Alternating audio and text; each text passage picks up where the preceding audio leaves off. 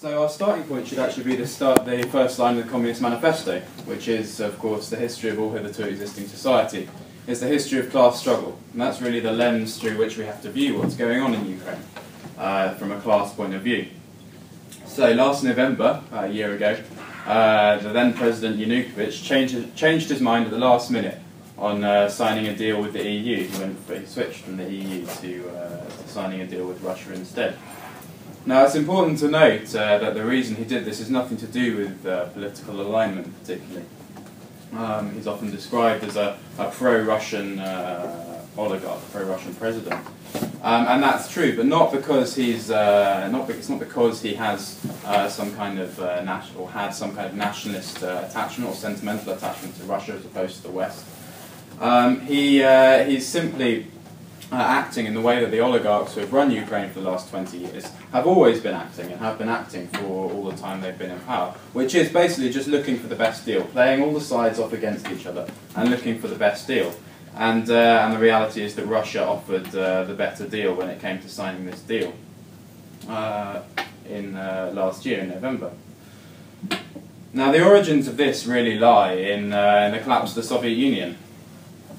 Because when socialism, formed of socialism that existed in the Soviet Union collapsed, the GDP of Ukraine went from $82 billion in 1989. It dropped by 2000 to $31 billion, so an enormous collapse in GDP.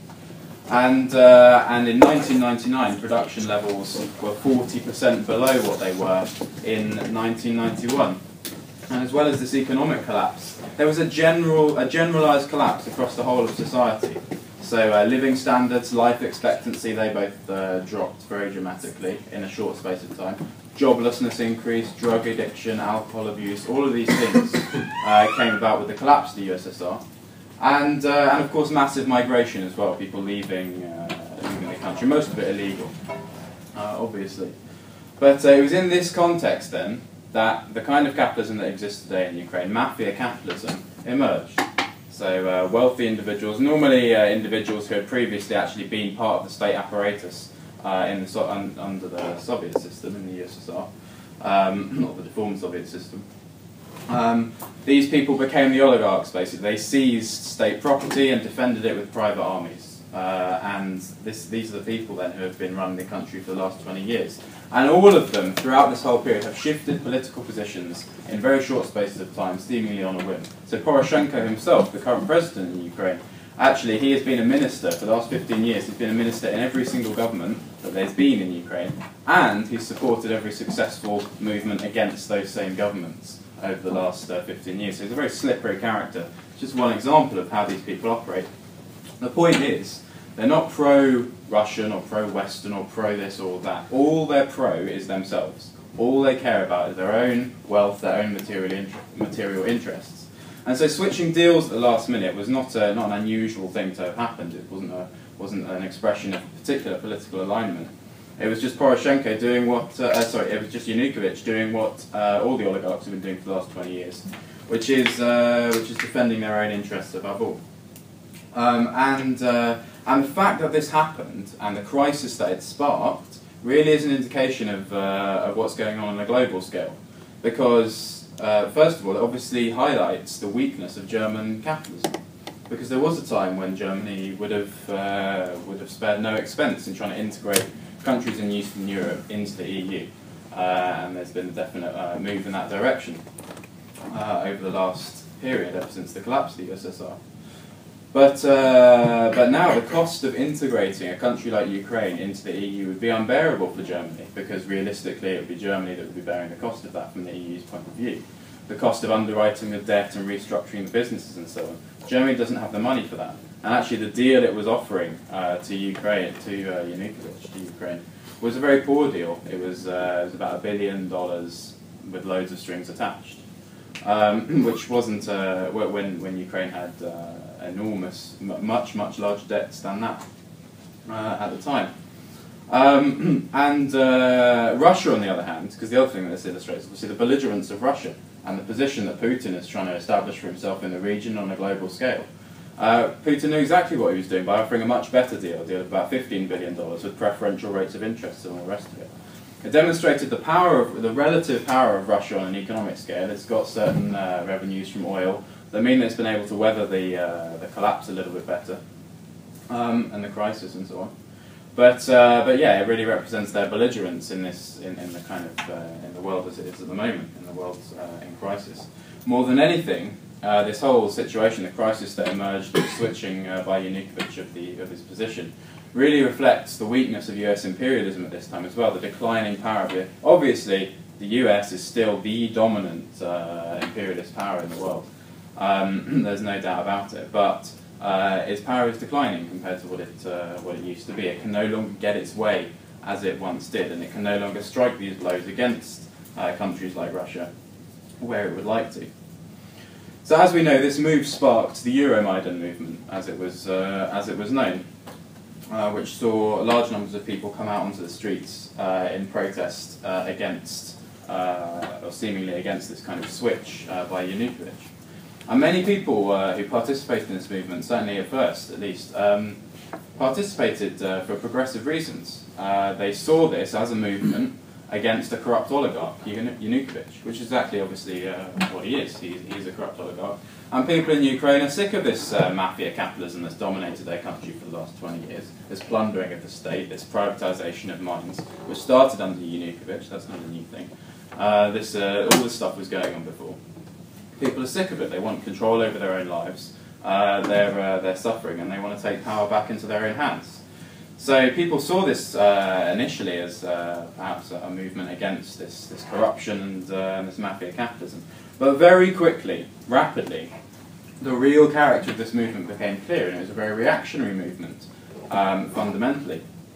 In fact, a study came out recently in Ukraine that said that 25% of the participants in the Euromaidan movement were extreme right-wing groups, carefully organised extreme right-wing groups.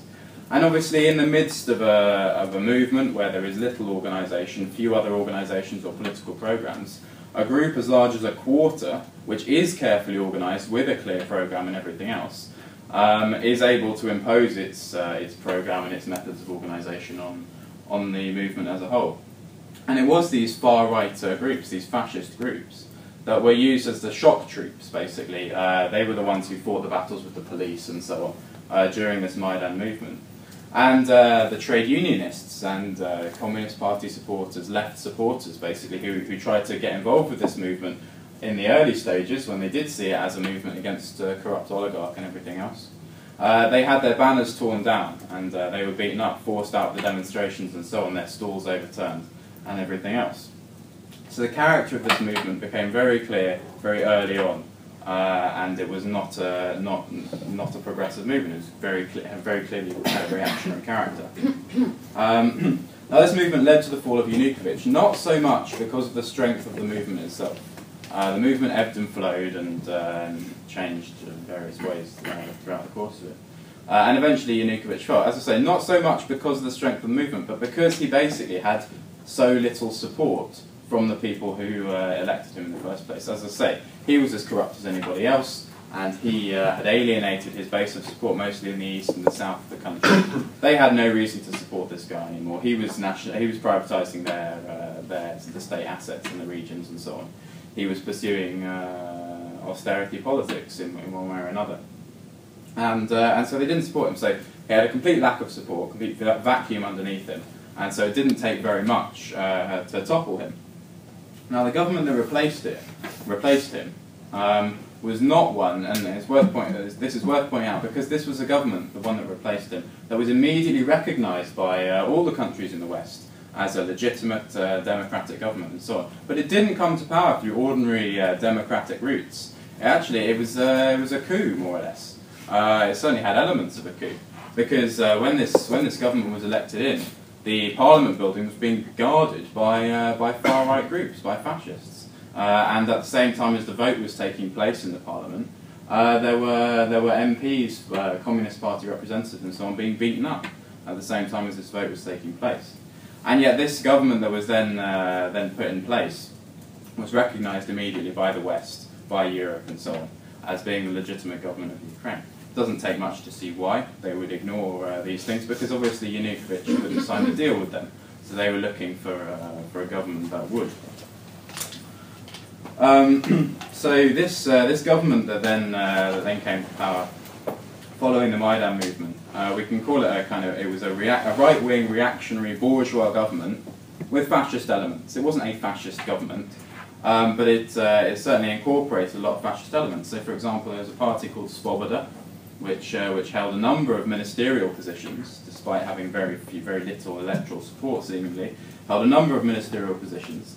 And this is a party that traces its heritage back to Stepan Bandera and the Ukrainian insurgent army, which allied itself with the Nazis at the beginning of the Second World War to fight against the USSR, and contains a number of hard right neo-fascist elements, and the Fatherland Party as well, again a party that contains a number of hard extreme right elements, was also part of this new coalition government. And even a group called the Right Sector was invited to participate in this government. They declined. But the Right Sector is as neo-fascist as they come. They have all kinds of emblems and everything else that were used in the Third Reich and everything and so on. So this was really the nature of this government. It was a reactionary bourgeois government, but it incorporated these kind of elements. And the first act then of this newly constituted government, this parliament, was to revoke a language law that had been passed under Yanukovych, which gave the right of gave minorities the right to speak their own language, and this is obviously a significant question in Ukraine, where there are a number of minorities and everything else. And the first act of the parliament was to revoke that law. Now it proved so controversial, the attempt to repeal that law, that the president never signed it into actual law. But the fact that the parliament voted in favour of that was enough, basically. That was its first act. It was enough to demonstrate the real character of this government. This whole thing, this movement the government had brought to power, that first act of revoking the law, was a provocation to people in the east of the country in particular. I mean, even to the oligarchs in the east, or the middle classes, the business people in the east, because they themselves have no interest, or have very little interest, in an alliance with the EU, because most of their exports go to Russia and so on. An alliance with the EU would mean tariff barriers would go up with Russia, and their business would actually suffer. So even these elements, even the oligarchs in the middle class and so on, had the industrialists basically in the east, which is where a lot of Ukraine's industry is based, had very little interest in this Maidan movement and this pro-EU alliance. That's the first thing. But the nature of the kind of extreme Ukrainian nationalism that characterised the Maidan movement and the government that came to power, this revocation of the language law, we must all speak Ukrainian, we're all Ukrainians, none of this rights to minority stuff. The extreme nationalism was a real provocation to people in the East, where, as I say, there are a huge number of minority groups. Now, the national question as well is amplified in Ukraine, because it's a very complex, sensitive question in that country, precisely because of the policy of Stalin in the USSR and the effects that Stalin's policy had. Lenin and the Bolsheviks always had a policy of, on the national question, of a recognition of the rights of minorities. You have to recognize the rights of minority groups, because in that way, those minority groups will then see that the working class, the kind of oppressor nation, if you like, has no interest in oppressing those minority groups and stuff. If you say that you have the absolute right to self-determination and the right to speak your own language and everything else, then those people will realise, well, do you know what, these Bolsheviks, they're not out to oppress us. And actually, in a dialectical way, in a kind of contradictory way, that will cause them to move closer towards the Bolsheviks and view them in a better light.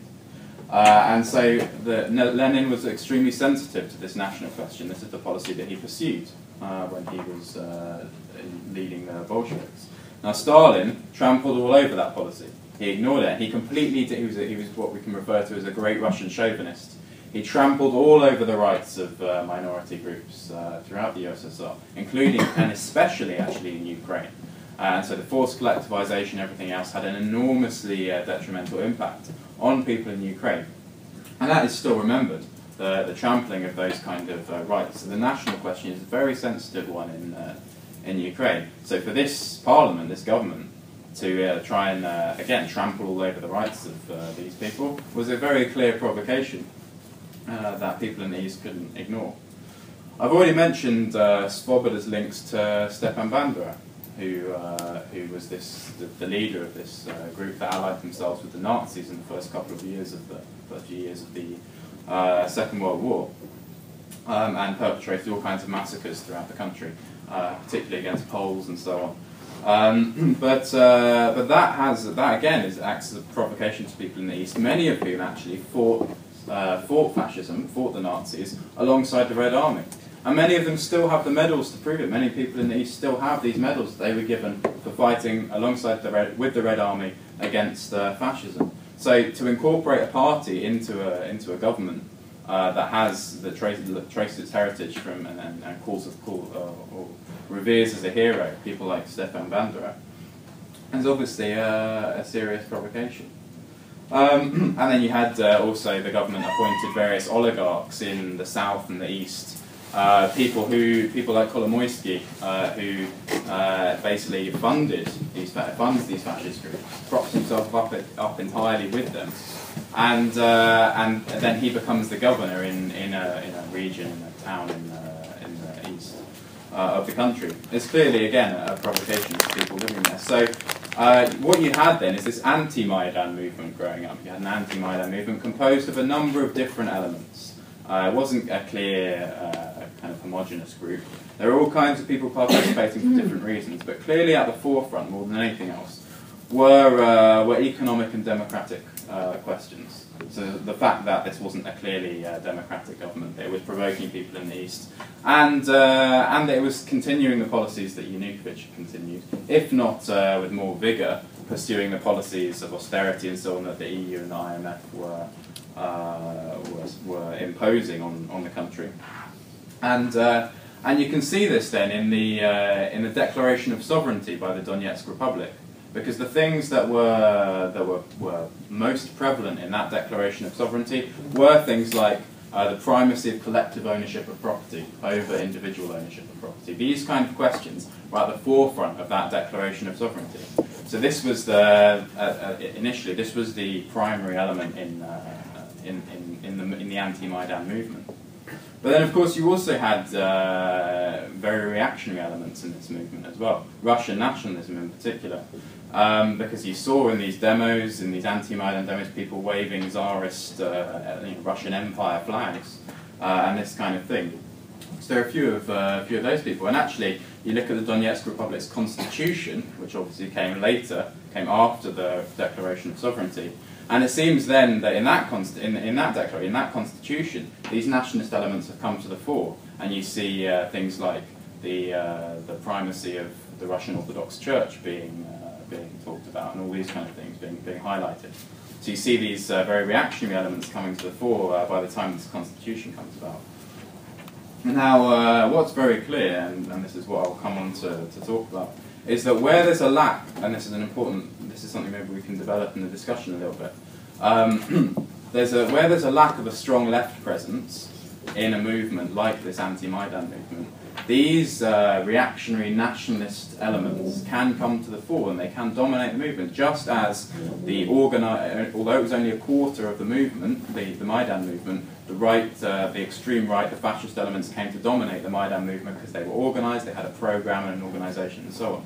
Where that's lacking in a potentially progressive movement, you can get these reactionary elements coming to the fore, the nationalists and so on. And so where there's no organised left presence, this is what happens.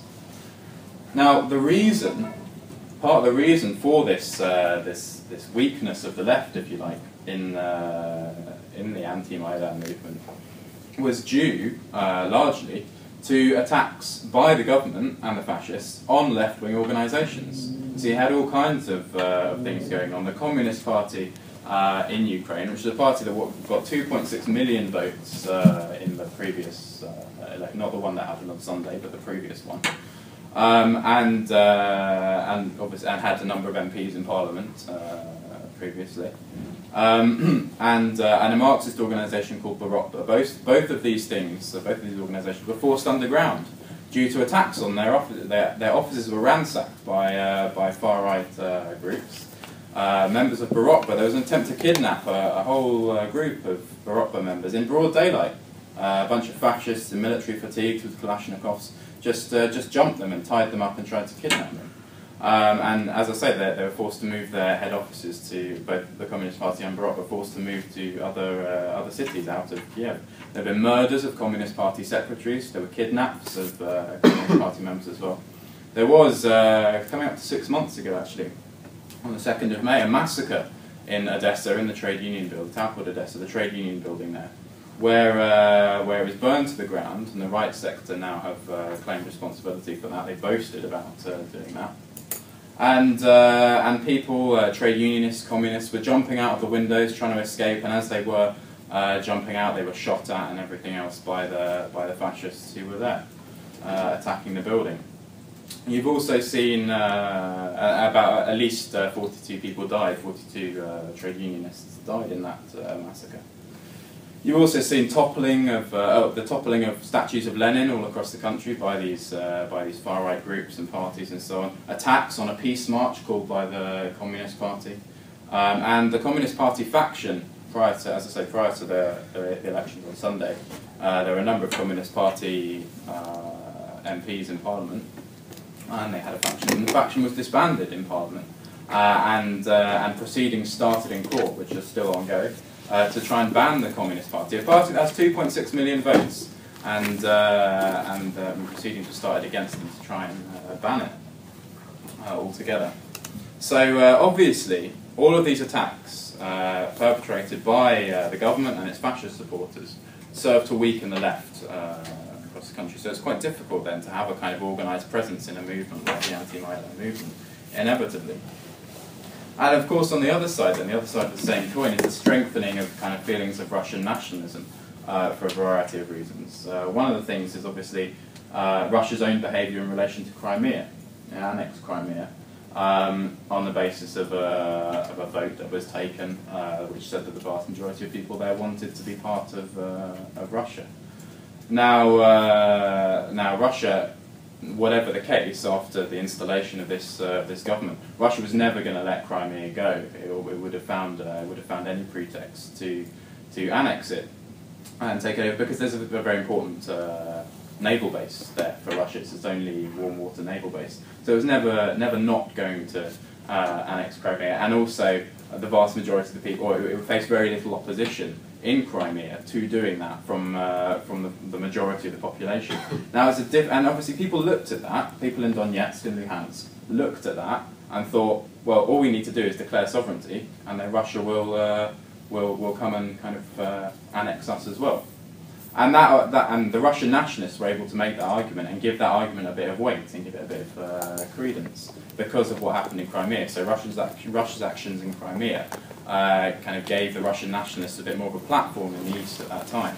Now, Russia in reality probably had no interest in, well, it definitely didn't have an interest in annexing Luhansk and Donetsk, because for the same reason the EU don't really want to incorporate Ukraine into the EU, because they can't afford it. Putin can't really afford to restructure all the businesses in the east of the country, which are have corruption kind of inbuilt, and they're just there to they're being milked by the oligarchs there.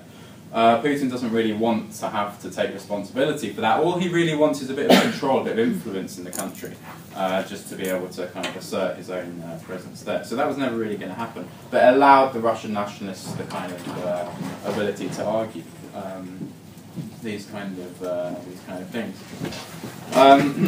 People could also point as well, and this isn't actually a particularly reactionary thing necessarily, it's not, but it gave kind of the Russian nationalists a bit more of a support, a bit more of a weight to their arguments. Ordinary people in the east of Ukraine would point to Russia and say, look, the workers in Russia, ordinary people in Russia, they get much higher wages than we do here in Ukraine, and we want a bit of that. We want a piece of those higher wages. Now that's obviously an illusion, clearly simply being incorporated into Russia or annexed by Russia or whatever, wouldn't necessarily result in higher wages. It certainly wouldn't solve the problems of exploitation and everything else. But there were certain illusions along those lines, and that's not necessarily that's not basically saying, yeah, we're pro the Russian Empire, we're pro Putin or anything else. It's basically just saying we want a better standard of living, and we think we can get it through those means.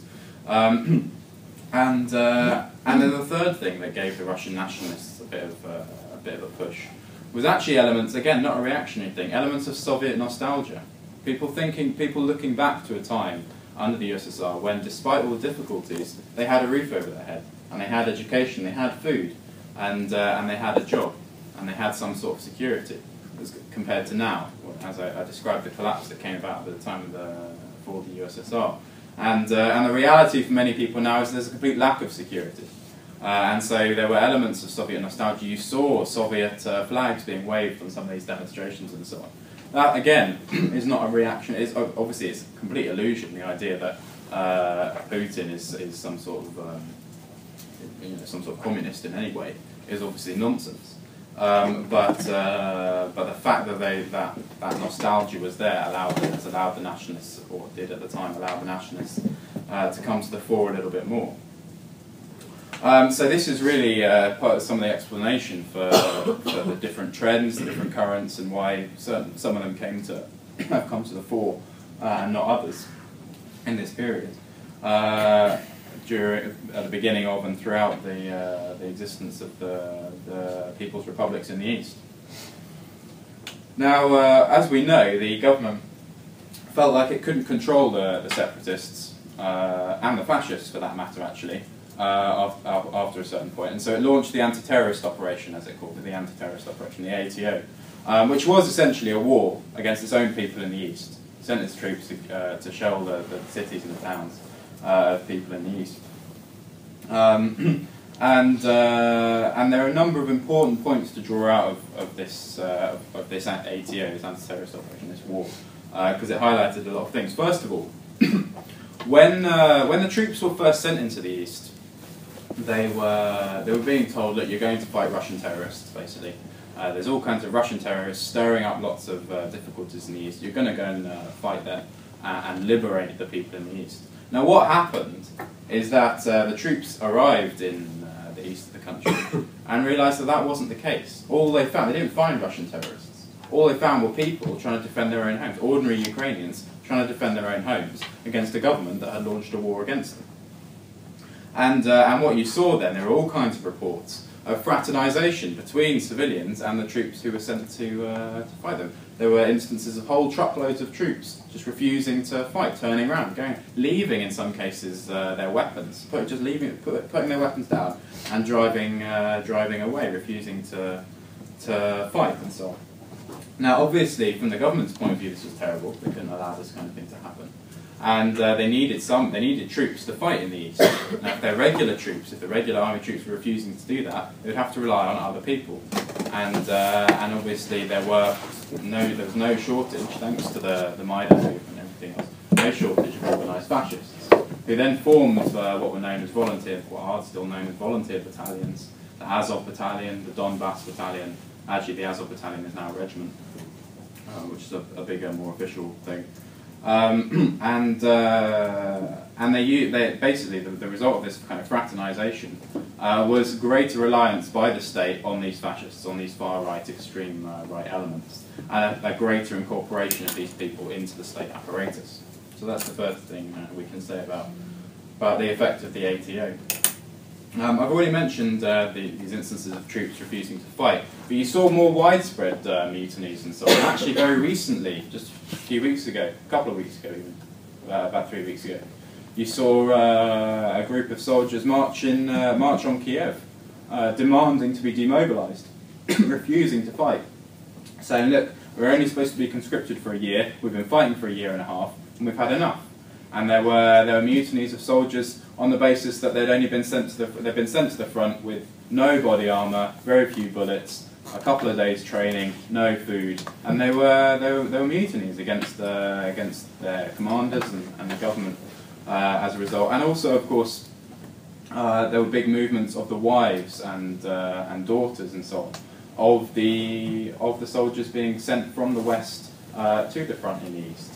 This was in the west. This was as far west as Lviv and so on, where they were cutting down trees to block the roads to stop the troops being sent to the west. And the slogans chanted on those kind of demonstrations were things like, "Look, we had nothing to do with the Maidan movement.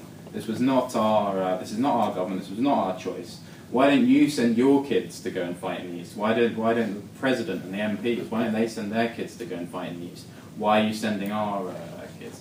And what you saw then is the seeds, if you like, of a the class content being brought out. Marxists often say that war is the midwife of revolution, and it's for precisely this reason that people begin to recognise this is not a war being fought in there. They're not being forced to fight a war. They're not being forced to sacrifice for themselves. They're being forced to sacrifice in the interests of the oligarchs, in the interests of people who care only about their own wealth.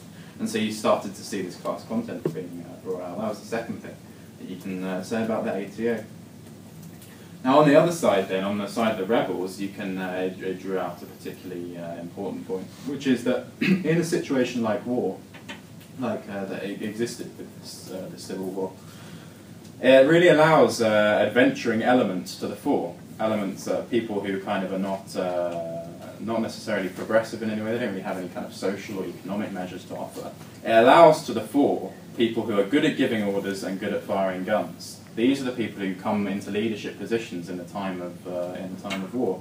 And this is what you saw then on the rebel side. There was, for example, a guy called Strelkov, who is no longer in place as leader of the armed resistance in the East, but he was a thoroughly reactionary, thoroughly unpleasant guy. He was essentially a mercenary, an adventurer. He just enjoyed fighting and killing and so on. And he was leader, as I say, of the armed resistance in the East.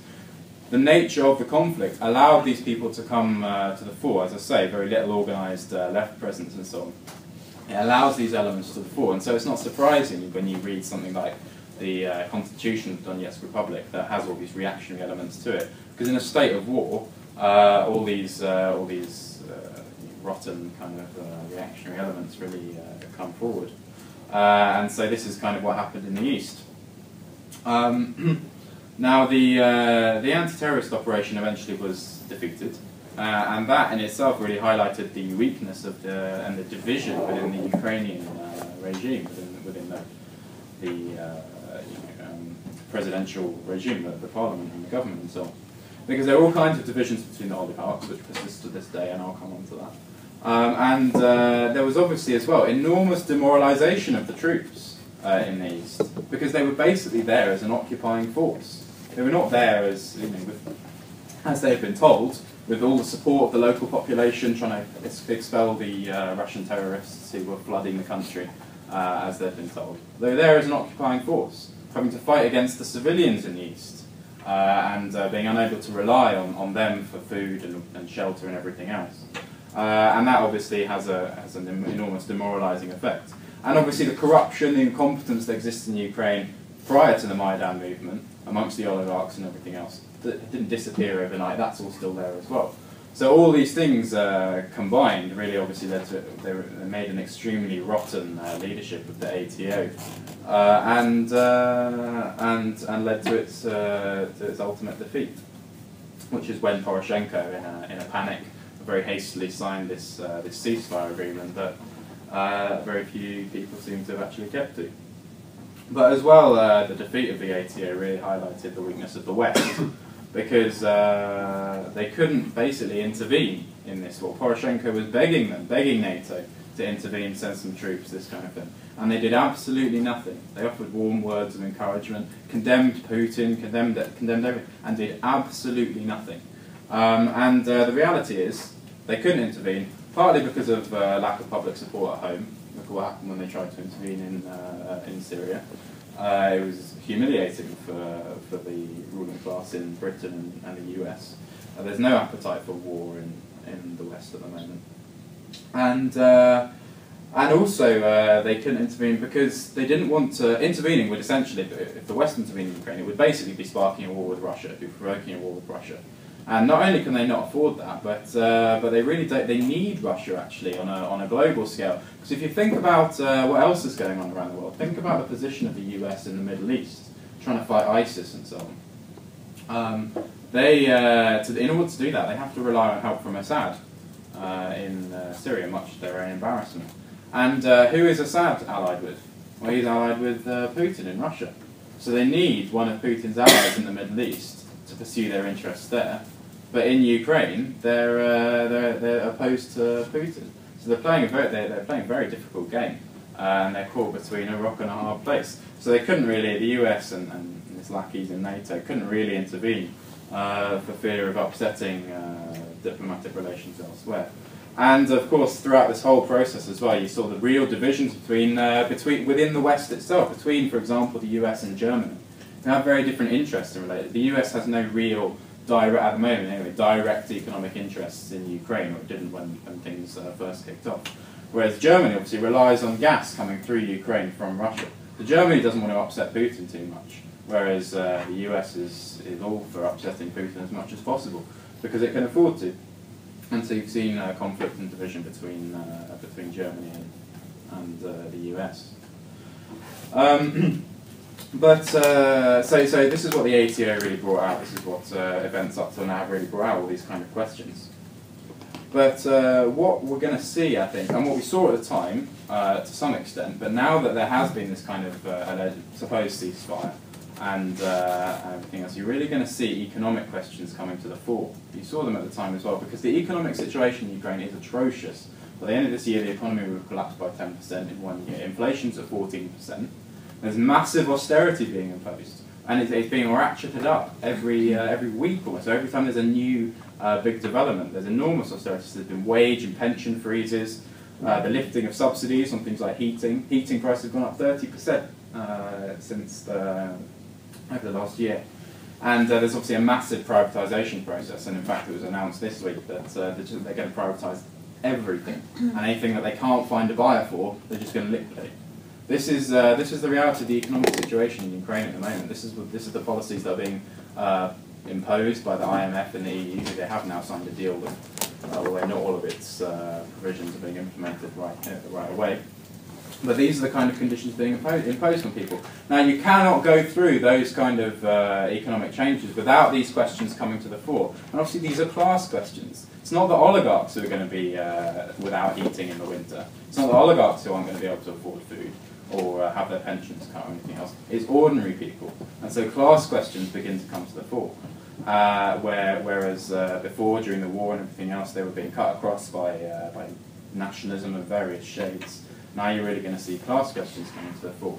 And you've seen this in a couple of instances. Most recently, actually, there have been reports, and it's difficult to get very accurate reports out of the People's Republics because the news service is obviously limited. They've been damaged, seriously damaged by the civil war and the attacks of the government and so on the cities. But there are reports that there have been nationalisations of major enterprises owned by oligarchs like Akhmetov and so on. Nationalisation by the People's Republics, they refer to themselves as these nationalisations, these expropriations, they say, have been approved by the Donetsk Soviet. And so you're seeing these kind of these things coming to the fore at aircraft engineering aircraft factory called Antonov, the Antonov aircraft factory. There have been big strikes against privatisation and so on. People have clashed with police, all this kind of stuff.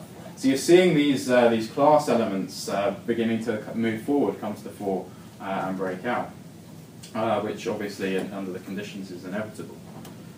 And this really is what is required to solve the problems in Ukraine. This is what's required to solve the conflict between the east and west of the country. It's these measures, turning a civil war between one half of the country against another into a class war between workers and the oligarchs. That's how you can unite people, because as long as the people in the east are seen as separatists, as long as they're seen as wanting to break up Ukraine, they will never be able to get anyone, workers or oligarchs in the west, onto their side. But if they begin to expropriate the oligarchs, begin to point out the fact that it's the oligarchs who are the root of this problem, it's them who are causing all this suffering, it's them who are pursuing their own interests and causing war and everything else on that basis, and it's us, the working class, who can offer a solution to that through expropriation, democratic control, and all the rest of it. Then you'll be able to unite workers in east and west of the country and solve this conflict. That's really where the hope lies. So the fact this is emerging is very good. But at the present time, as I say, this is very small scale stuff, and actually east and west remain very much divided. So I'll come on to the elections that happened on Sunday just quickly. The ceasefire agreement recognised some autonomy for Luhansk and Donetsk, for the People's Republics there.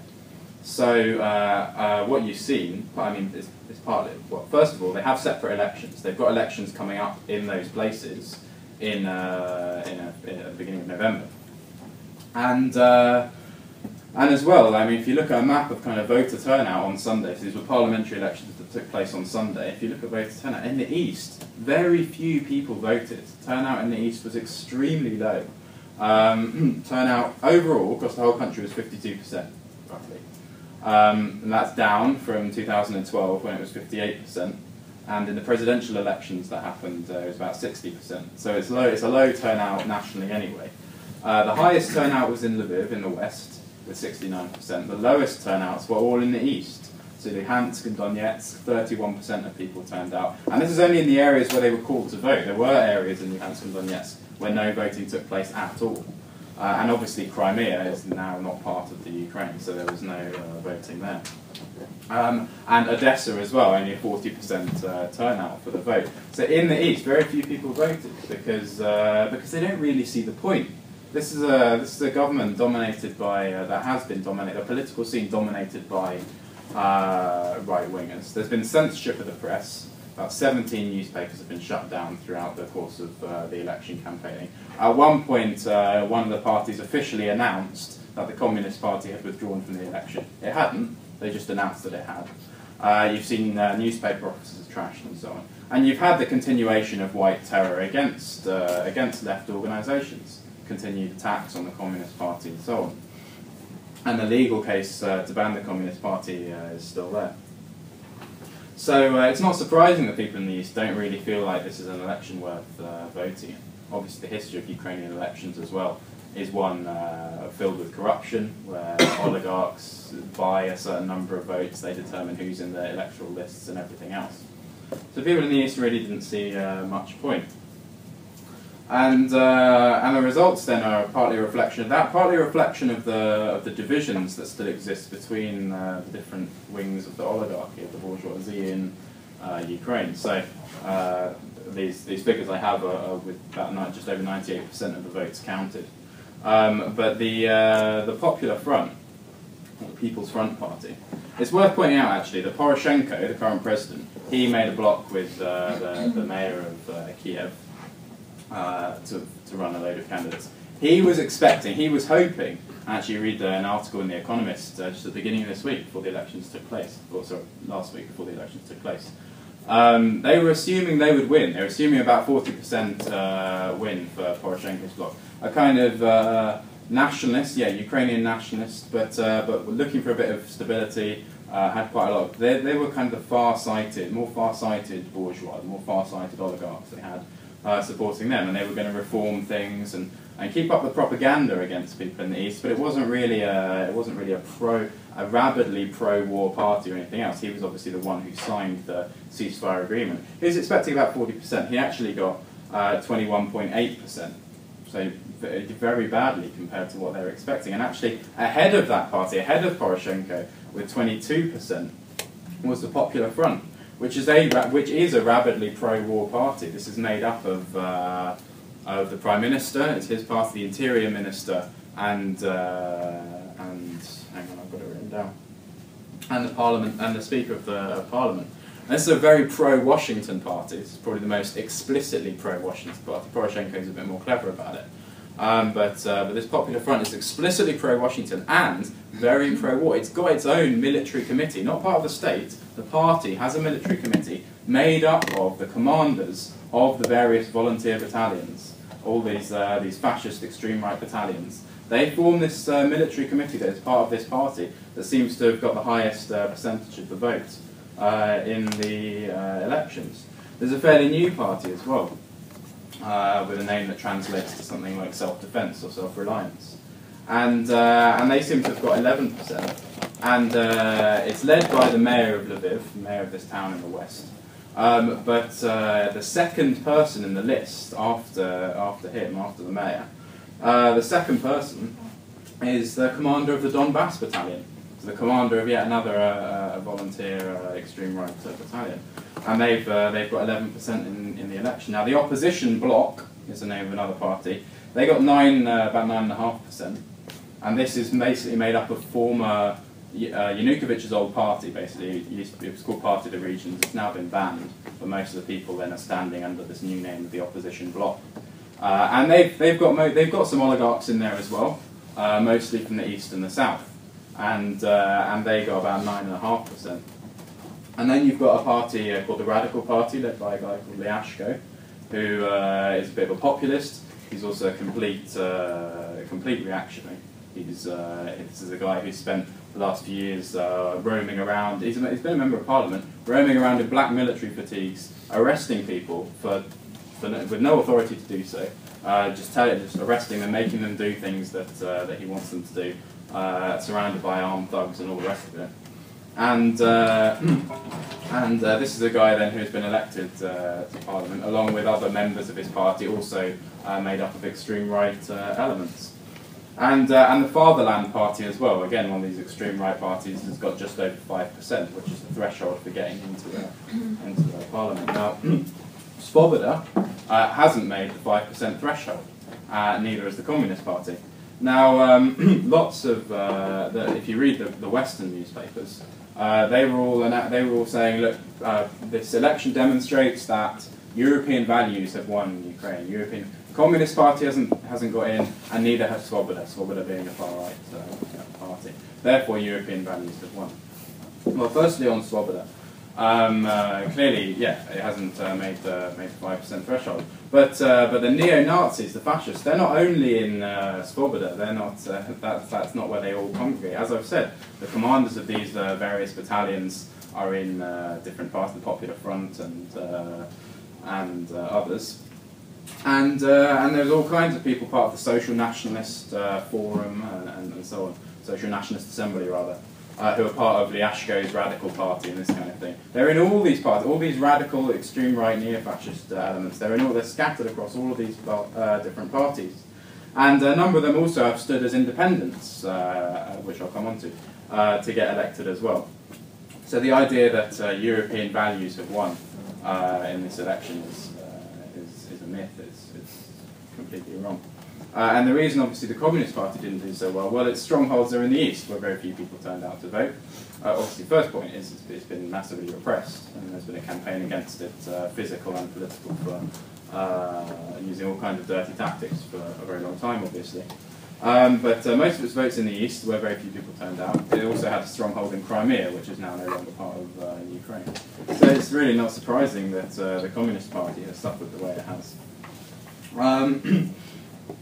But as I say, yeah, despite this Svoboda failure, then, or seeming failure of the far right to get into parliament, you still see people like, there's a guy called Dmitry Yarosh and Borislav Beretsa, who are the main leaders of this right sector group. They stood as independents, but with agreement, with a kind of arrangement with the Popular Front, this party that's done really well, where the Popular Front withdrew their candidates in the regions that they were standing in order to allow these people to get elected, and they got elected with 29–30% of the vote, each of them.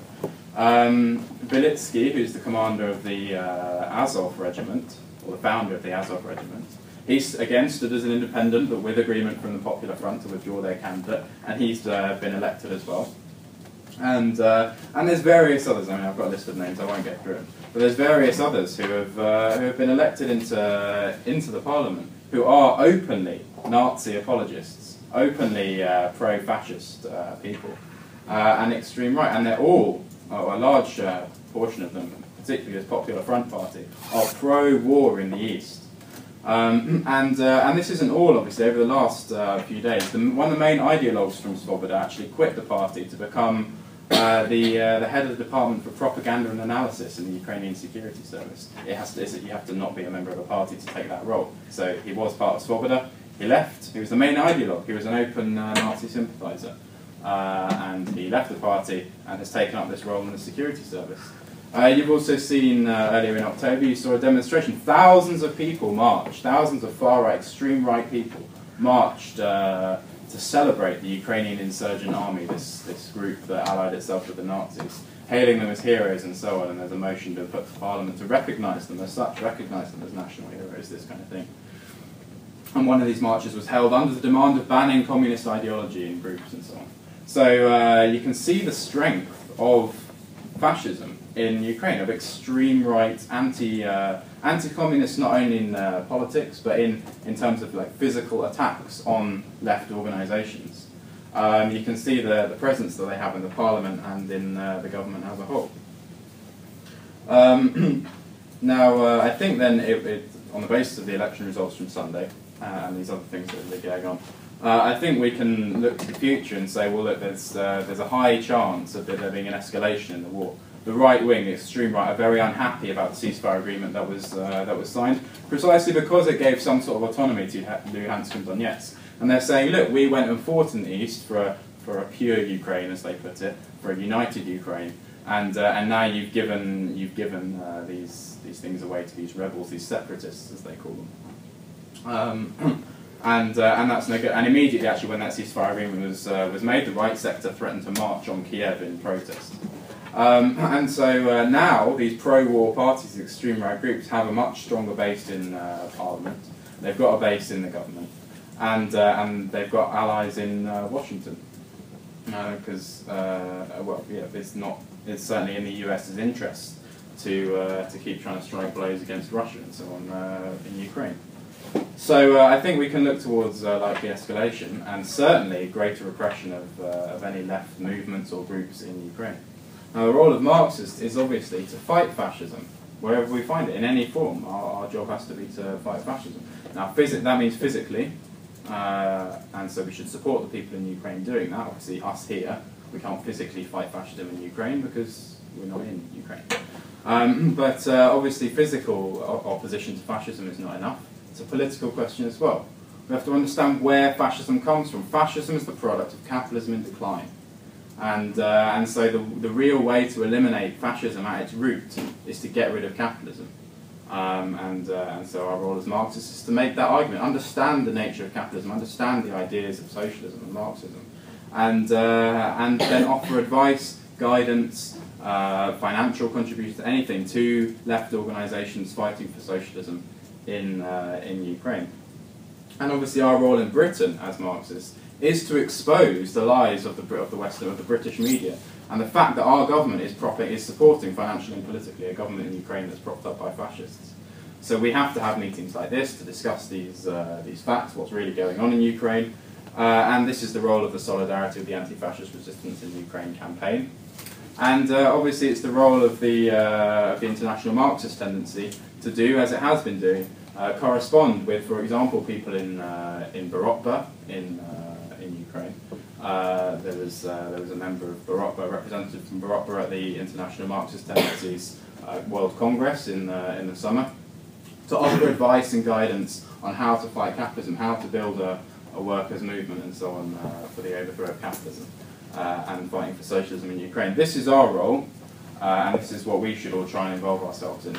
And hopefully some of you will be keen to get involved with that.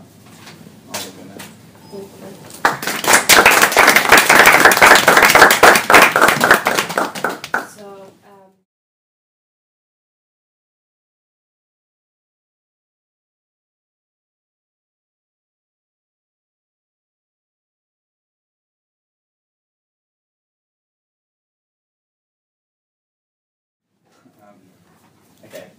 All right. Yeah, I'll come back to some of these points then.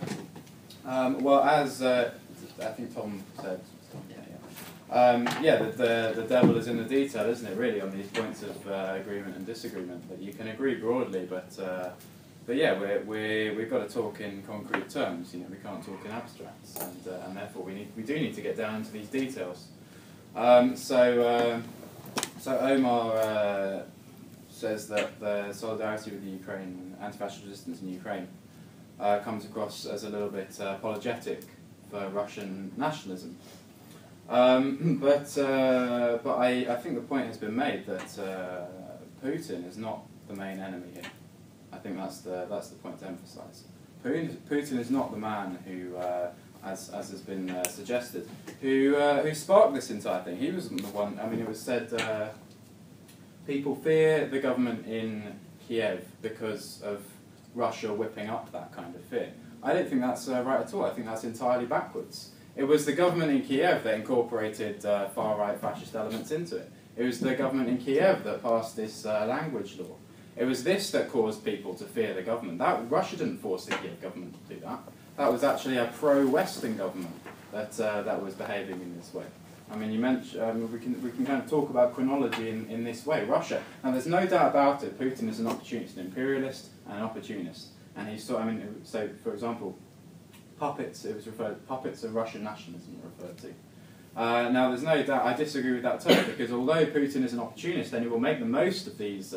This ridiculous behaviour by the West, this provocative behaviour by the Kiev government. He will make the most of it to assert his influence. The idea that he's been pulling all the strings from the beginning.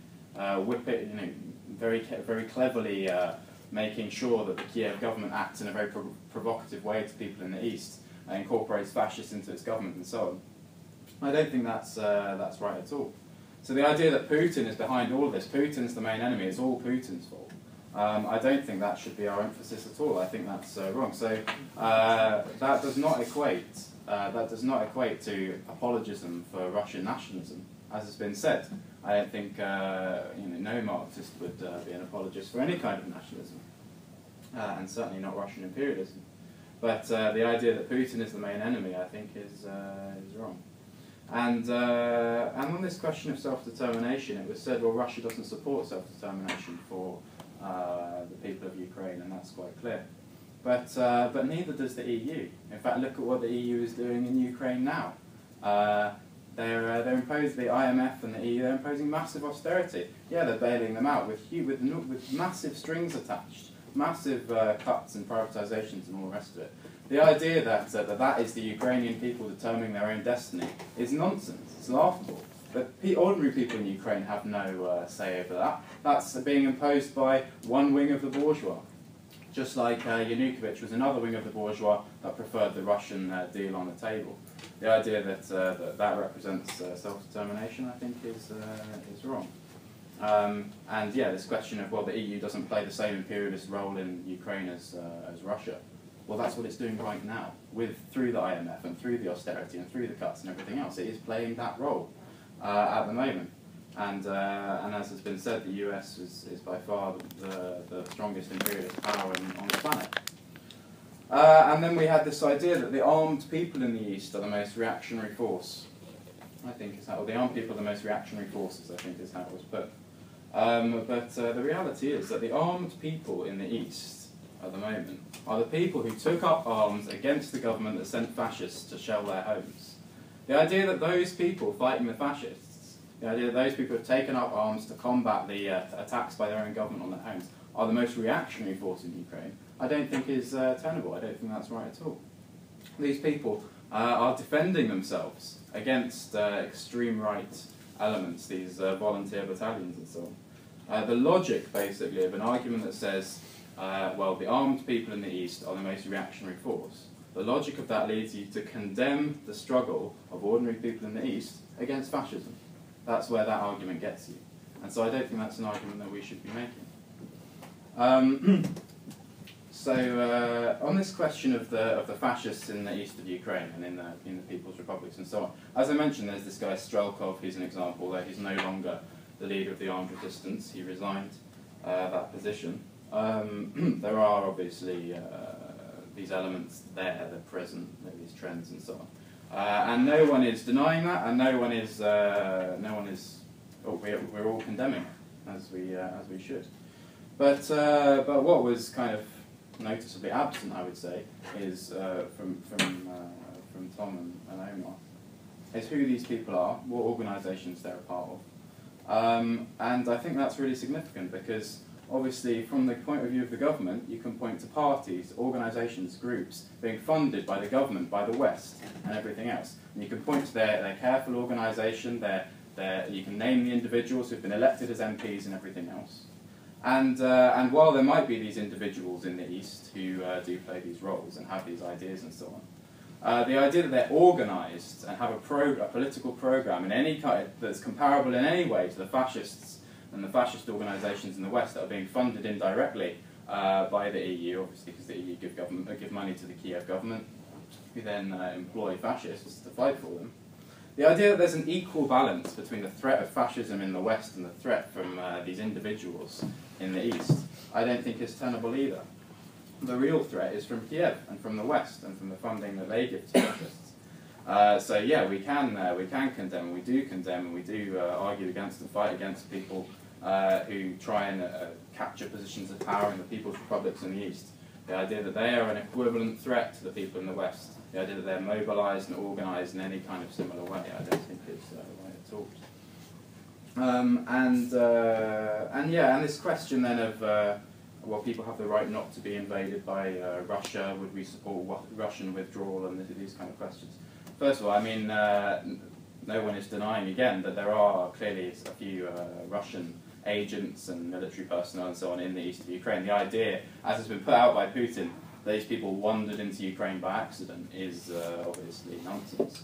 But I have yet to see any evidence that there has been a full-scale Russian invasion. Tens of thousands, Poroshenko said, tens of thousands of Russian troops invading Ukraine.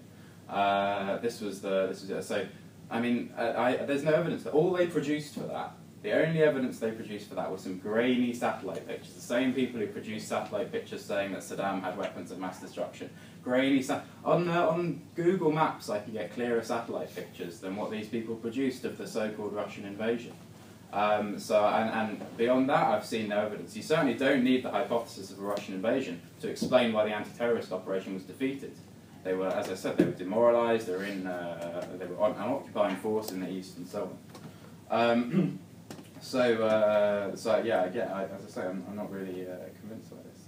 I think actually, because yeah, it was said the solution to this is to preserve the democratic rights of all these people and so on. I think the big problem, and I think this was brought out by Rob and Nina's points, is that we cannot think in abstract terms.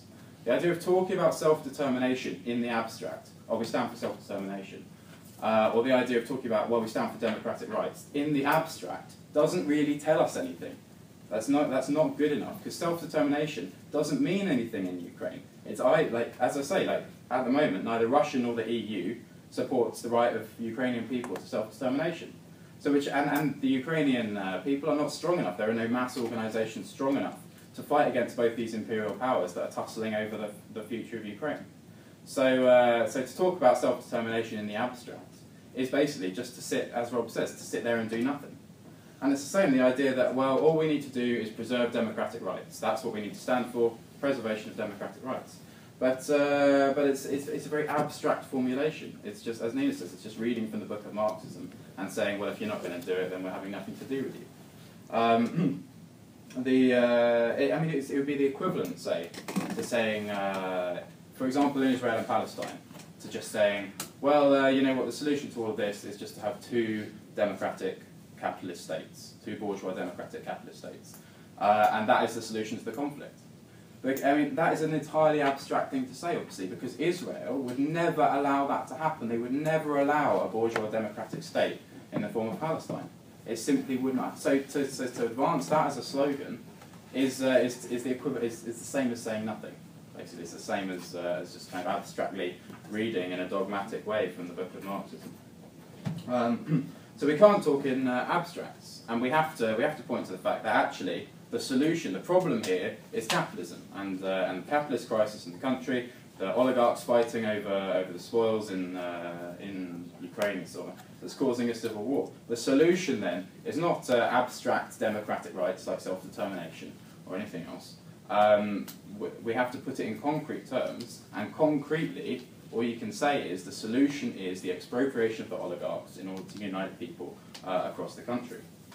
And that really is what Marxism is about. We have to be concrete. We cannot just talk in abstracts. Yeah, it comes down to this point about how you fight fascism. It's a concrete question. It's not just about kind of reciting things abstractly. It's a concrete question, and that doesn't mean uncritically aligning, as Rob said. It doesn't mean uncritically aligning yourself with other groups who might also have an interest in fighting fascism. I mean, the history of Marxism is obviously peppered. I mean, we drew some historical analogies. There's the fight against fascism. Trotsky called in Germany for a united front of all groups opposed to fascism to fight fascism, right? That wasn't what United Front was. It was. You know that's it wasn't what it was. It wasn't a popular front. That's right. Exactly. A popular front is what you just described. And a united front, which is a grouping of lots of different left organisations. Yeah, that's true. Unlike in Eastern Ukraine. But they weren't all fighting. They weren't all fighting, were they, for socialist revolution? No, but they were fighting fascism, and that is that's the role of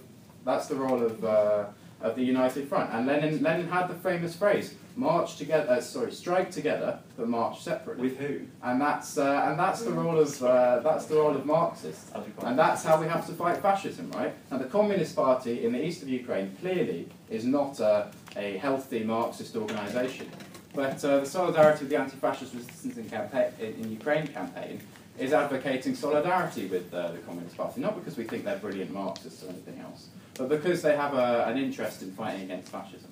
And it's the same. It's the same with Barotba is an amalgamation of all kinds of different Marxist trends. We advocate a policy of the United Front, but it's a concrete question then of looking for ways, looking for the organisations we can use to fight fascism, and looking at where the threat of fascism is coming from.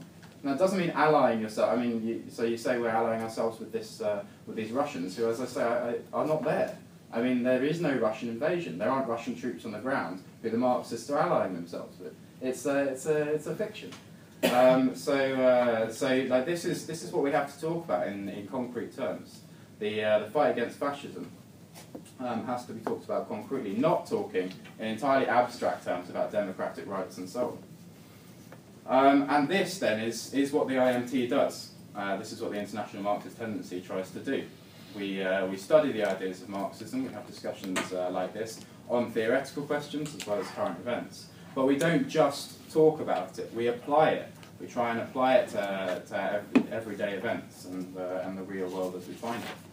And the IMT has sections then in countries all over the world, including in Russia. So the task of the Marxists in Britain is to fight against fascism in Britain, fight against the government that is propping up the Kiev government, which incorporates fascist elements, and expose their lies and so on. And the task of the Russian Marxists is to fight against Putin and any elements of fascism that might exist in Russia in however disorganised and sporadic a form. And what I would say is, if you are serious about fighting fascism through using the ideas of Marxism and by fighting for socialism, then you should join the IMT and join us here in Britain to fight against fascism and unite with our comrades in Russia and all over the world.